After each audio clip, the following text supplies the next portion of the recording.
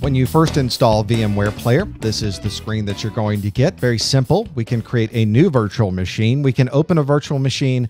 I can upgrade to the full-blown VMware Workstation, a great program in itself that has snapshots, and I can record the screen. It's got some nice capabilities to it. Or I can run the help from here. We're going to create a brand new virtual machine. So we'll click on that. It says this is like a physical computer and it needs an operating system. This is as if you were opening up a brand new computer and putting it on your desk that was completely blank hard drive, and it needs an operating system. Now, in our case, for this exercise, I really don't need an operating system.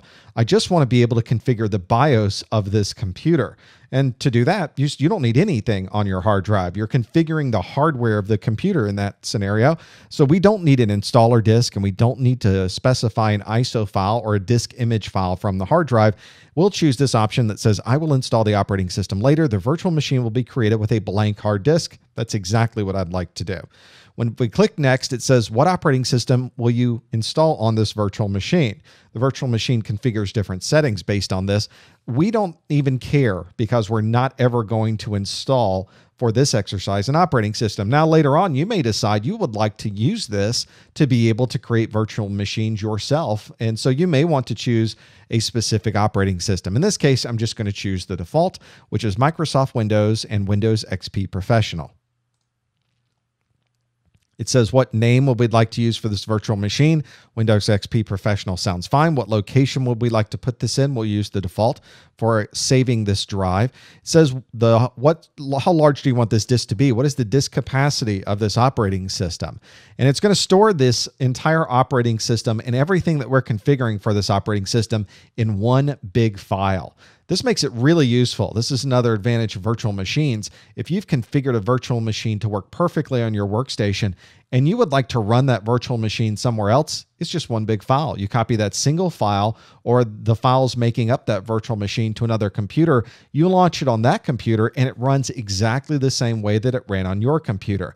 There's no hardware requirements. There's nothing special you have to do. It's very, very portable. Now, in our case, we're not going to install an operating system, so I'm certainly not going to choose to allocate 40 gig for this system, maybe 0.1, because I'm never really going to install anything for this particular exercise, and store the virtual disk as a single file. That sounds good since it's not going to be very large.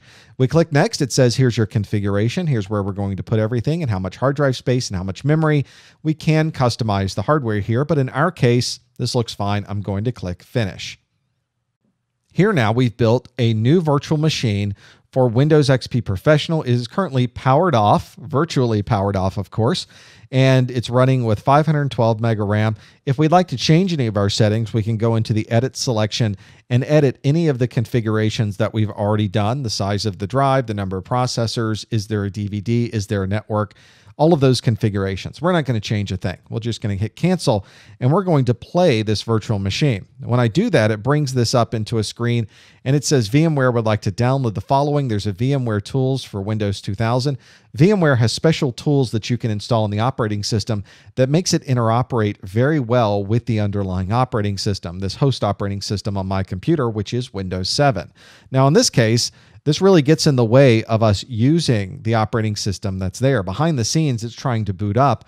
I need direct access to that because I have to hit that BIOS setting key very quickly when it boots up to say, please go into the BIOS. So what I'm going to do is say, always do this and do not download for this setting. And you can see behind the scenes, it's already started up the operating system, and it says that the operating system is not found. Now, if you click anywhere in this window, notice that my mouse disappeared. That's because now this local virtual machine now has the keyboard and mouse, and it says press Control-Alt to release the mouse cursor. And if I do that, you can see it changes things in here. Now, the secret here is to be able to get into this machine, have access, and be able to hit the special key for the BIOS as quickly as possible. So you can restart the virtual machine from here, or under the virtual machine pull-down window, you can send power and tell it to reset this machine.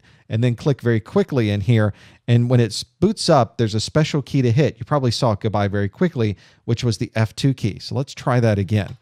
We'll hit the Restart VM. I'll click in here, and I'll just click the F2 key to hit setup, and now we're in the setup screen. So you have to do that very quickly. It's almost like a video game. Test your reflexes and get into the BIOS configuration. But you'll notice that now we are in the hardware configuration of this system. And notice that VMware uses the Phoenix BIOS setup utility. It's using Phoenix BIOS behind the scenes. So this is exactly the same BIOS that you would see on any other physical computer that was running the Phoenix BIOS. And the settings in here are very similar across many, many different BIOS manufacturers.